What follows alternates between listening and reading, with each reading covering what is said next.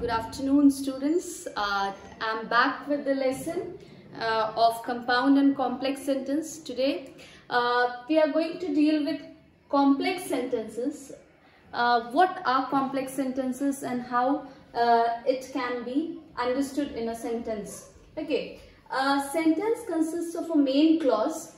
Main clause is also called principal clause, and one or more subordinate clause. Subordinate clause, there is one main clause in a sentence, and over that there can be two or more clauses which are dependent on the principal clause, that are called dependent clause or subordinate clause.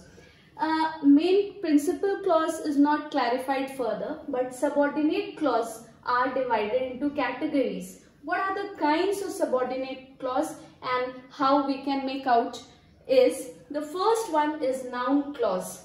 Okay, noun clause. It performs a function of a noun in a sentence. Okay, a noun clause performs a function of a noun in a sentence.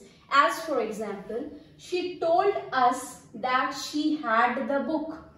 That she had a book in the sentence performs the function of a noun, and that's why it is called noun clause. His fear is that he may lose the match. That he may lose the match is noun clause. We heard what your mother said. What your mother said, we heard. What your mother said here is again functioning as a noun clause in a sentence. Function of a noun clause. What are the function of a noun clause? Noun clause acts as a subject of a verb. In two ways, noun clause is used: as a subject of a verb and as an object of a verb. How it is used as a subject of a verb? Why she came late is not known. Okay, it is acting as a subject of the verb. Why she came late is not known. As an object, I don't remember what he said then. What he said then. Noun clause. Now, moving on to adjective clause. Again here, it's in the similar way. Adjective clause are those clause that functions like an adjective in a sentence. Qualifies some noun or pronoun in the principal clause. Like, see the sentence, the person. Here he is the person is a principal clause on which it is dependent. Whose brother won the race?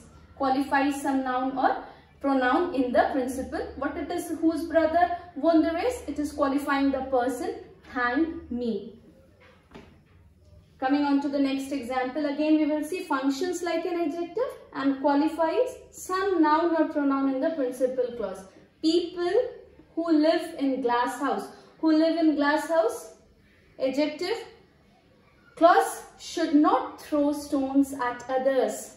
People who live in a glass house should not throw stones at others who live in glass houses.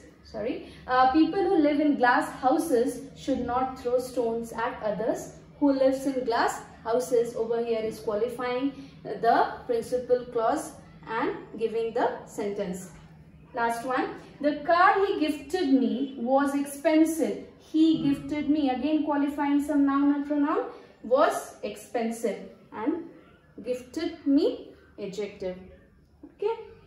Moving on to the next is adverb clause. Now again, as in noun and adjective case, we have seen that it qualifies the as functions as a adjective and noun. In the similar way, function of an adverb in relation to some word. Again here, the function of an adverb in relation to the principal clause or the main clause on which the whole sentence is dependent.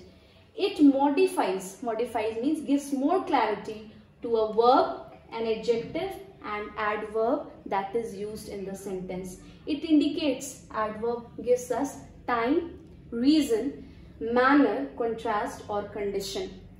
We all know the definition of adverb. No? First you separately have thought in your mind what an adverb is. Something that is added to the verb is adverb. Here we are talking about adverb clause. So what will be the sentence relation? its relation to some word in the main clause, in the main sentence when it is used, and the subordinate clause which is used modifies it as a verb, an adjective, it can be anything, an adverb in it. It gives us the modification, where, when, how, what.